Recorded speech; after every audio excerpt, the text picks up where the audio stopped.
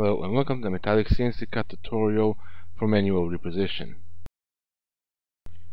Sometimes we have to work with parts larger or longer than the machine table.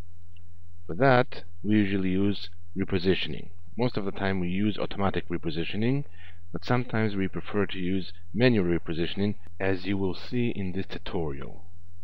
As you can see, the machine table is marked with a brown line.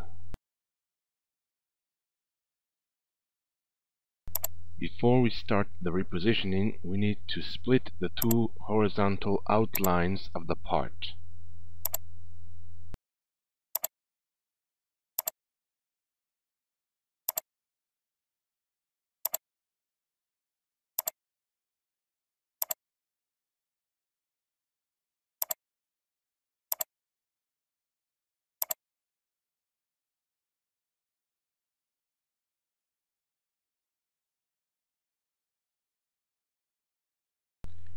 After we add punches to our part, we can define the reposition process.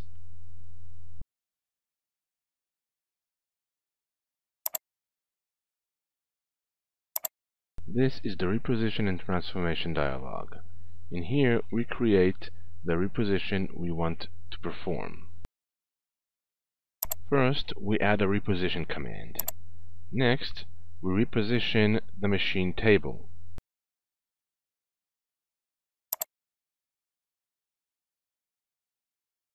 Next, we select the punches we want to make after the repositioning.